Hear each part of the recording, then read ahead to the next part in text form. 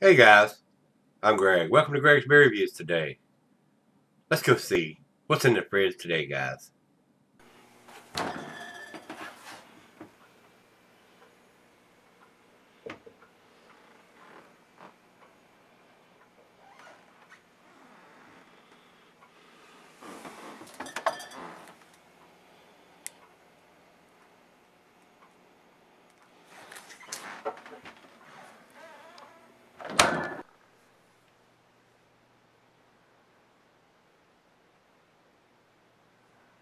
Hello everybody, welcome to Gregsbeerreviews today. I do appreciate you stopping by. Guys, we're going to do another one of these lambics.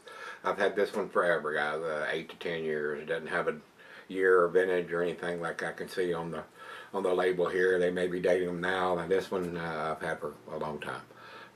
This is their Pomme, which is an apple lambic.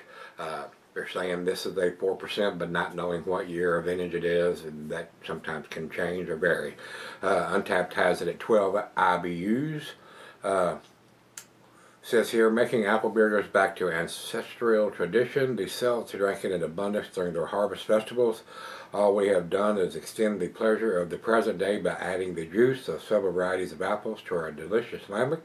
The tasting experience, which is quite exceptional, combines the sweetness of cider with the sourness characteristics of a lambic.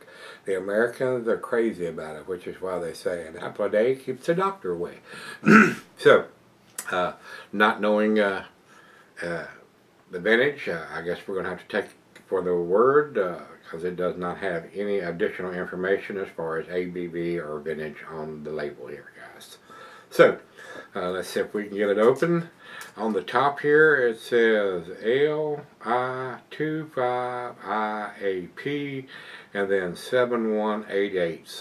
Somebody may be able to decipher that. I don't know what that means, and I did not try to research it to find out. So it is what it is. And when we did the last one, I realized there was a cork under the cap. So hopefully today I am prepared. I'm not going to use that opener because it doesn't fit on these big wide mouth caps. So we just got a plain Jane one here to get the cap off, and that worked exceptionally well.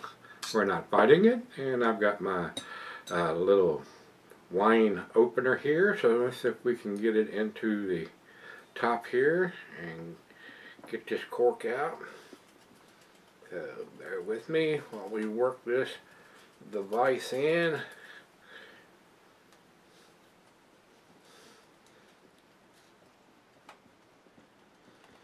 Alright.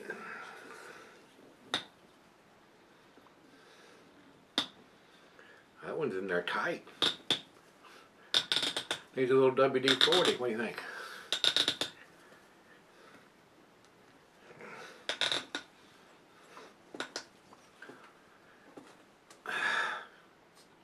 There we go. It is out. Alright guys, I can smell the apples from here. And I'm sure just like the other one, it's probably got a lot of junk settled into the bottom of it, so we're going to pour it fairly gentle here. So we can leave a lot of that in the bottom if we can. And for these low ABV, I see some trying to come out. So we might get a little bit of those particulates in the pour here.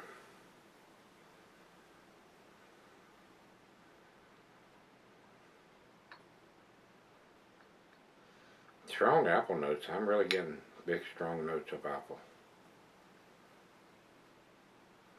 Yeah, we're going to leave the last little swig in there. A nice amber color. Not much of a head with that easy gentle pour. Good looking beer. And if you call it 4% a beer.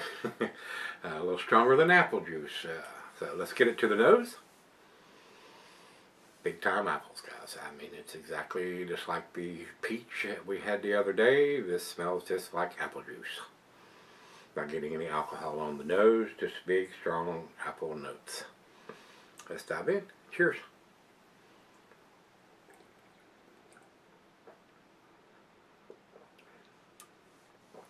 Slight hint of some tartness in there. It's not sour to me or exceptionally tart. Very crisp, very clean, very easy drinking, just like the peach. Tastes like apple juice. Tastes exactly like apple juice, as a matter of fact. So, not detecting any alcohol taste whatsoever, being, if this is correct, 4% for this edition, not knowing what that is. So, smells like apple juice, guys.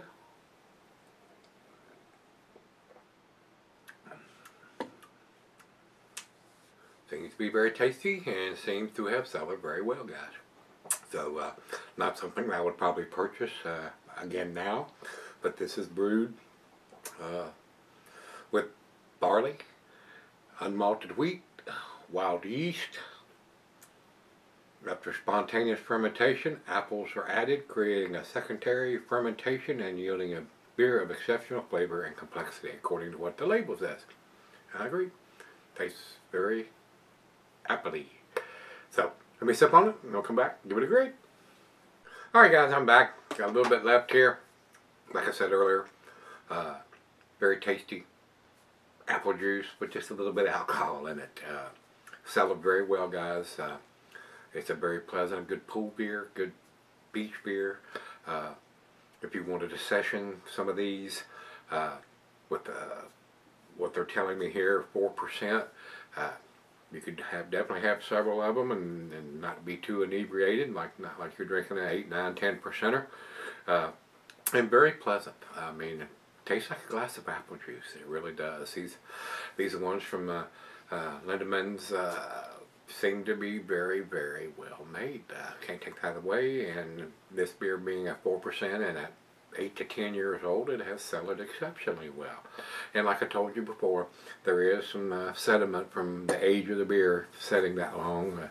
But it has been in the fridge the whole time that I have had it, so I don't know if any additional fermentation has taken place since it's been in the fridge the whole time. So, with that being said, let's do the final chug here, guys. Very pleasant, well-made beer. And it doesn't seem to be exceptionally overly tart or sour. Very pleasant. Cheers.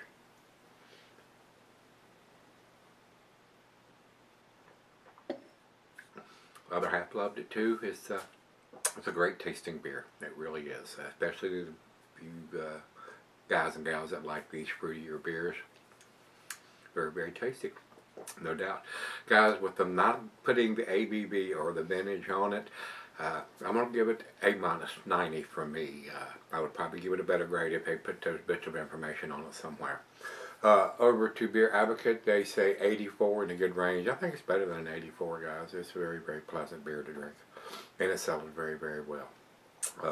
And over to Untappd, they have it at 3.48. So I'm definitely giving better numbers than both of those sites are. So, well made. Very enjoyable.